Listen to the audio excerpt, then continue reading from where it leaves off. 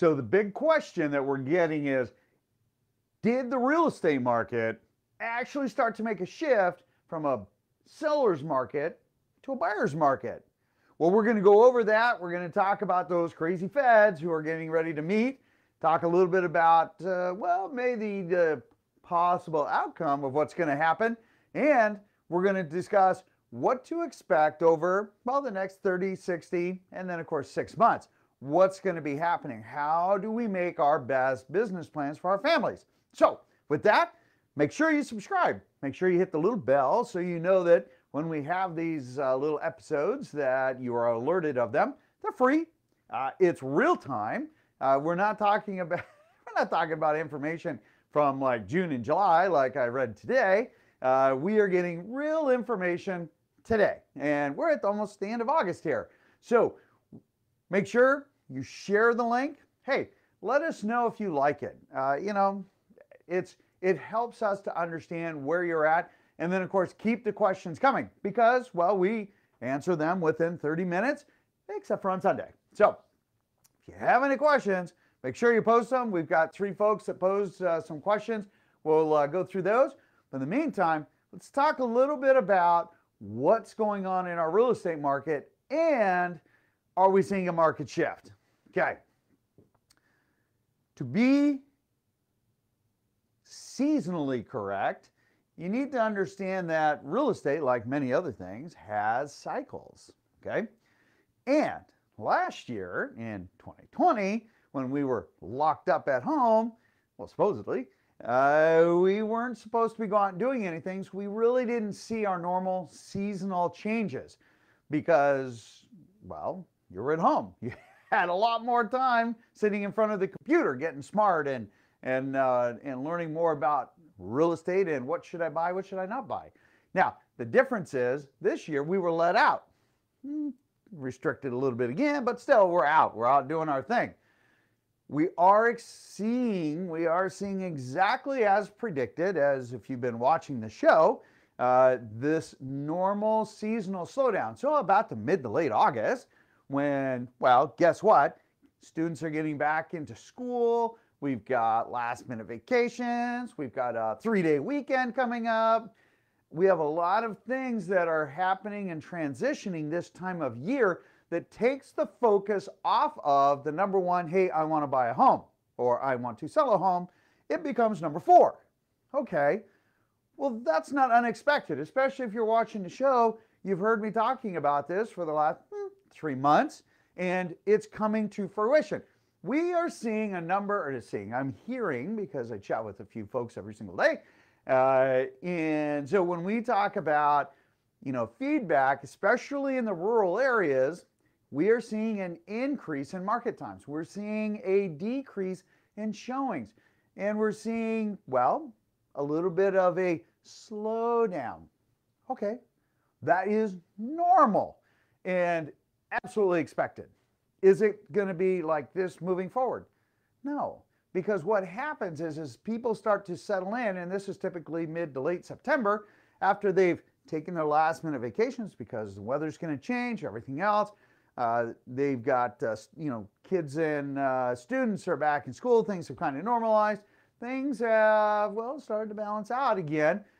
Real estate then starts to become a top priority again, and it picks back up. Totally normal. Should you panic? No. So there's 2 important messages here for you as we consider this. And as we go through the numbers, you're going to look at this and say, oh, the media, we gotta control those people a little bit more, or at least filter it. So here we go.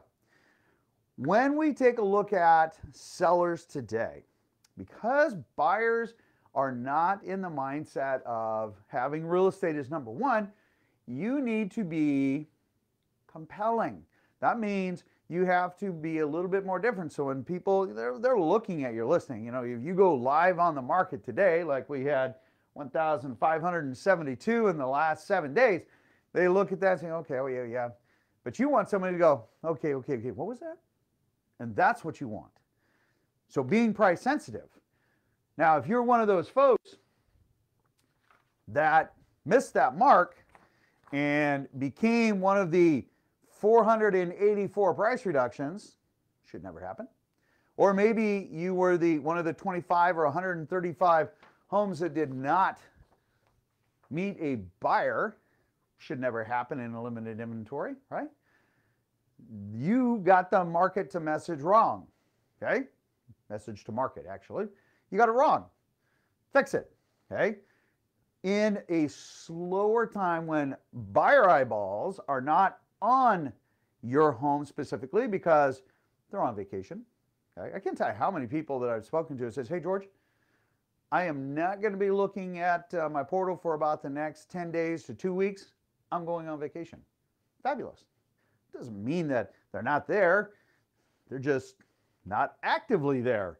But if something comes up that says, hey, then they are. And that's what you need to keep in mind. So price, remember, is the very first impression that buyers have of your home. I guarantee you, when people are looking at it, and if it's you, you're looking at it, the first thing you look at, you see the house, and the next thing is the price. Because the price tells you if you're going to look any further at that house. Because if it's not matching in your perception, boop, you're just going to move on. And it's even worse now, okay? But it's short-lived. So, message number 2, buyers. Now is the time if you want less competition and more flexibility. Now is the time to be out. That doesn't mean it's running forever. You have 3 weeks before things start to gear back up again. Maybe 4 weeks. Before things start gearing back up again. End of September, first part of October, that's when we see the swing and the upward trend of sales, and then it falls off again about mid-December. Okay, perfect. Plan for it.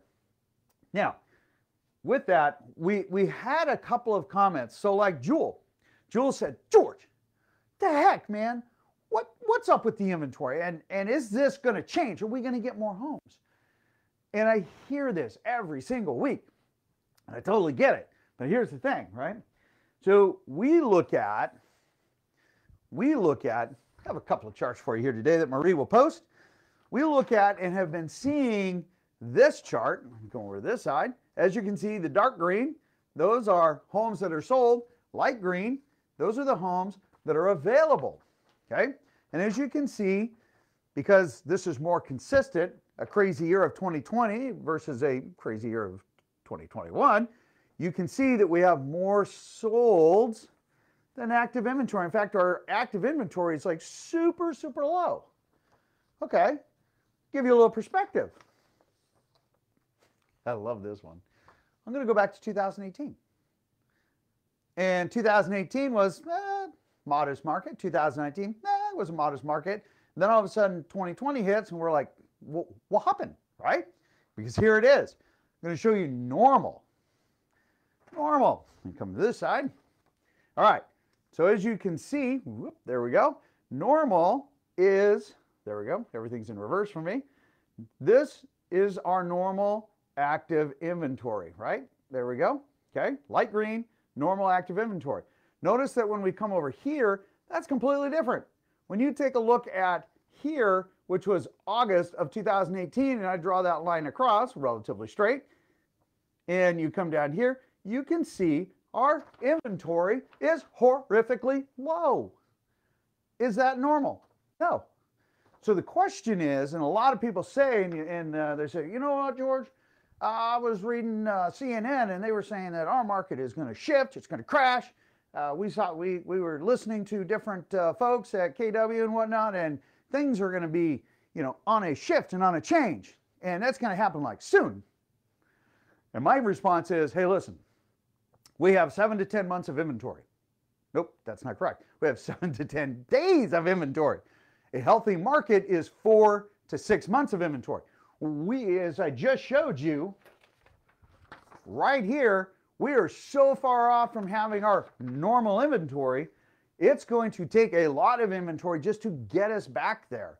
If you look at our numbers, and this is what's really important to look at. So year over year, our inventory is still down 9.1%. Now, if somebody just finished watching, say like January, and they said, George, you understand that, January was like 42% less inventory. That's a big shift. Hang on a second. We hadn't crossed over our crazy year to crazy year. We were still comparing 2020 to 2019 at that point, and we needed to get the inventory, the similar markets to match each other for the numbers to match. Otherwise, well, there's lies, there's damn lies, and then there's statistics. Okay, the key is right here. We're now getting closer to a matched market. 2020 was a crazy market. 2021 equally crazy, right? Lower inventory, lower rates, a lot of velocity as far as pent-up buyer demand and things like that. But when we look at it, we're up 12.4% on homes available from last year, which is great. And when you look at pended matches it. When the new on market come up, pended go up. When the new on market drop down, pended go down with it. Why? Because there's so much pent demand. It's just like this little fish chasing the big fish chasing the little fish, right? And that's literally what it is, if it was like Pac-Man, right? But anyway, for those who remember Pac-Man. Anyway, so when you look at these numbers, you have to keep that in perspective, because year over year, we're up 11.9% above what we were last year, and solds are up 21.3%. Okay, we've been edging up a little bit more, because when we come back and we look at 21 over 2020, so 2020, 2021, right? Inventory is down 9.1%. Okay, we hit the single digits. Not surprising, we expected that. New on market is up 4.4. Pended are up 2.8. We keep following that up, right? Solds are up 5.9%, and we're starting to see a little bit of pullback. Not uncommon. Why? It's a seasonal normal. That's why. Don't panic. Plan for it. Knowledge is power. Those folks that are planning for it are doing great. You know what's really funny? I've actually had a couple of conversations with some buyers and some sellers. We'll go through some of those. And it's funny. So we'll be out with Dan and Kathy today, and they're like, hey, man, we're seeing it. We're seeing, homes aren't going off market in 7 to 10 days. They're hanging on like 14, 20 days. Some of them, 33 days. 33 days is definitely overpriced, which means that they're getting less offers, okay? Does that mean that the market is shifting? No, they just understand it's seasonal. They're seeing it. But they also know that now is a very finite timeline that they need and can be more aggressive, okay? Give up fewer concessions. Give up concessions. Give up fewer concessions. That's right, okay? Buyers are in a stronger position, okay? Now, is that in all little microeconomic areas? No, there are some places on the east side, in Bellevue and Kirkland, that, well, homes are so few, in fact, there's like 5 days of inventory, if that they are seeing multiple offers still, but not as aggressive. That's definitely a point. So when we take a look at same month of August, 2020 versus 2021, note that our pendant is up 2.8 and we're still up 5.9% for the same period 1 year apart. And we are on the positive side of that, okay? When we come over month to month, this just helps us with trend, okay? And this is showing us that this is our normal cycle. So we're up month over month. We've seen a 23% increase in inventory, 3.1% in new homes. We've got pendant at 11.9, and solds are down 2.3. Not uncommon. We expected this. We said our sales would start to hedge off a little bit because mindsets were going to change for a normal seasonal market. But here, look at this. New on market, 1,572, 2,038 pended in the last 7 days, 1,696, basically 1,700 homes sold. We're still higher than what's coming on market. We're still drawing it down, okay? It's a good thing that we are seeing more homes coming on market. What is a big push? Market rates are still at 3%. They just creeped up just a tad, little bit. Still no points. Non-owner occupied at 3.5%. Now, what's going to change? What's going to be different? Aha. One, we have our seasonal market that's going to be a little bit different. But remember, we've got the feds that are meeting, I believe it's in South Dakota, having their little cone head hats to do the prediction. And the question is, just like was asked last week, will they stop purchasing mortgage-backed securities. If they slow down purchasing mortgage-backed securities, our interest rates will go up. Understand that. So you might be saying, George, what the heck is a mortgage-backed security? All right, if you didn't watch from last week, mortgage-backed security in a simplified format.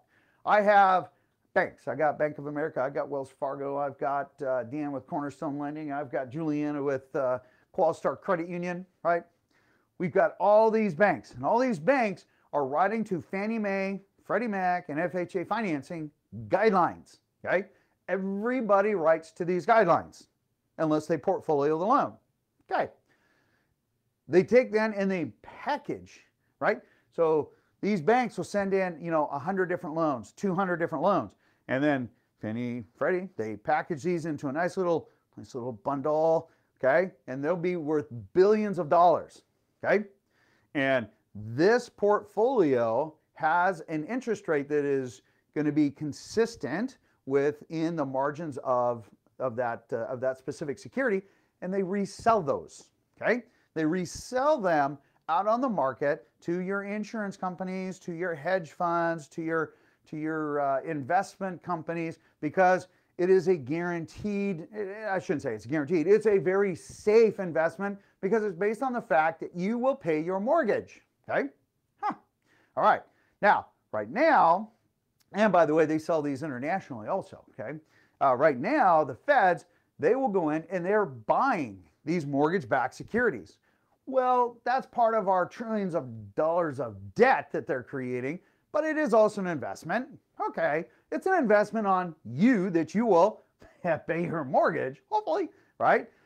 And that is what the integrity is. But when they start slowing down on that purchase, it's going to change. It's going to shift, which means then interest rates might start hedging up. So over the next 12 months, we're anticipating your par pricing, no points, 3% to go to about 3.5%.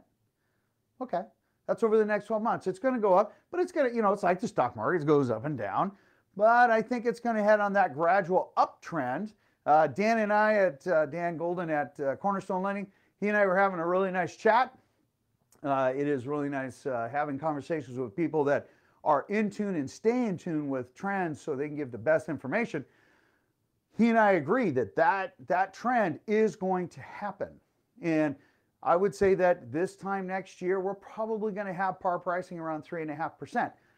That is completely expected, and we'll start to see part of that change. Part of it is to hedge cost of funds and to hedge off inflation. Now, what's the inverse of that? Well, remember, the feds don't control mortgage interest rates. They control your HELOCs, your home equity line of credit, your credit card, your car loan, your business loans. Business loans being the important one here, okay? Because then if it costs more, if they start raising what we call the par price, then it costs more for a business to be in business, to borrow, to leverage, to stay in business, whether it's inventory or whatnot. Okay, so if it costs more, that means that people start to pull back, which has an inverse effect on business. So it's that very critical balance of how much do we increase to ensure that we keep the momentum of business moving forward. Because remember, equity, interest rates, and commerce are the three things that will be our true immediate metrics that we're going to see as to what our market is going to do. If interest rates went immediately to 4% today, boom, guaranteed it would be like a tsunami. We would have no real estate hardly at all. Why? Because that would be catastrophic. That big of a shift would be just dead, right? And that's what they do not want to create, nor would they. But just to say, as an example, I'm sure somebody just went, what'd you say? Will it get back up into the 4s and 4.5 again? I guarantee it will. It will. A good market value is about 5% based on the prime of 2%, which is what the feds lend at, 2.5 to 3% for what banks want for a return. It's 5%. Not uncommon to see that get that back to that kind of level. All right. When we take a look at this, our market is still doing incredibly well. We are still moving forward. Yes, we're seeing a seasonal slowdown. No, it's not a time to panic. Yes, for buyers, you need to be out if you are wanting to be a little bit more aggressive and have less competition. As an example, Sanju asked me, he's like, George, man, I'm just not finding what I want. I have to ask, is adding on to my house, is that a great idea? Is that fiscally responsible? Okay. With the increase in labor and cost of materials, which still, even though it has been coming down, is still crazy high, you need to budget about $275, $300 a square foot for a remodel, okay? Or for an addition, I should say. And the question is, does it make sense? Depends on the floor plan of your house, the demographics of your house specific. In other words, you don't want to become the best house in your neighborhood. With what you're proposing doesn't make sense. Will you match or equal your community? Are you adding value to it versus building but not adding value? Okay. And the biggest one is cost. So there's a few things that come into that. Yes, it can make sense. Many times, I hate to say it, it's cheaper to buy existing construction than it is to build, just because of cost of labor, materials, and availability of vendors, which is a big stumbling block right now. All right. Todd asked, he's like, George, is it a good time to sell my house? Interesting conversation. We had the same conversation with Todd that said, hey, listen, we are in our transitional market, our seasonally slower. We've had all of the agents saying, you know what, George, hey, things have been a lot slower. We're not getting the number of showings. I actually have agents returning my calls now. Nothing like a little slowdown to get the professionalism back in our industry, right? Sorry. But I actually get agents returning my calls now. We get agents actually calling to say, hey, what would it take to bring your client back? There's something we haven't heard in a while. It's more in the rural areas, but I'll tell you, so for Todd, yes, it is still a great time to sell. Yes, I would probably look at maybe closer to the end of September, unless there's something else that you want to do timeline-wise to bring it up early.